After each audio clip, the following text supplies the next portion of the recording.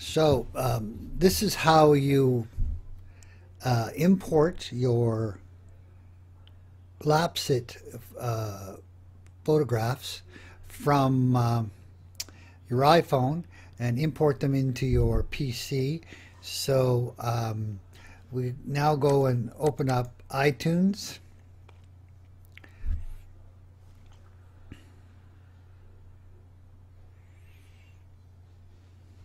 So on the left-hand side, top of the page, there's a picture of my iPhone. I click on it. It opens up on the left-hand side a bunch of categories. I'm going to click on Apps. Then I'm going to scroll on down to the File Sharing section here.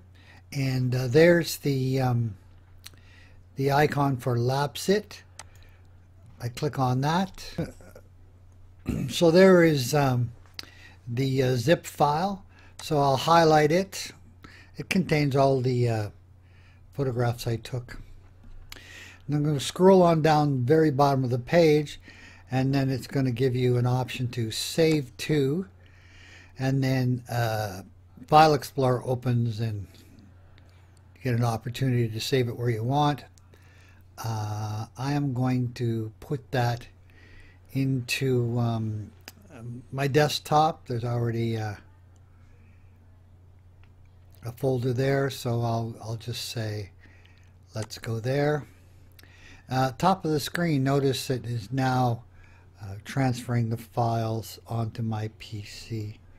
So now I'll go open up File Explorer, open up Desktop, open up Render.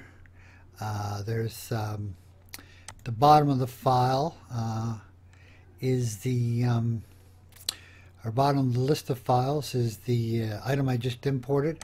I'll double click on that and expand that window. There's all the photographs that I took. So you recorded the photographs with your time-lapse photography app called Lapse It, and now we've transferred them over to the PC.